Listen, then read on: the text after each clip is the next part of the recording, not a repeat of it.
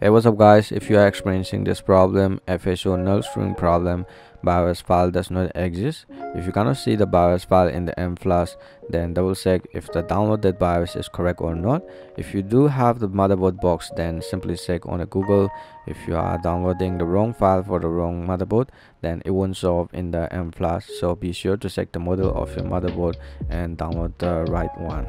And if you are still experiencing the problem, even if you downloaded the correct BIOS file for the motherboard, then it's because you just put the BIOS file and the txt file. There will be two files, so if you put the inside the folder, or if you don't extract the file, then it will solve the problem. So in order to solve this problem is simply by just extracting the file, and there will be two files like I said.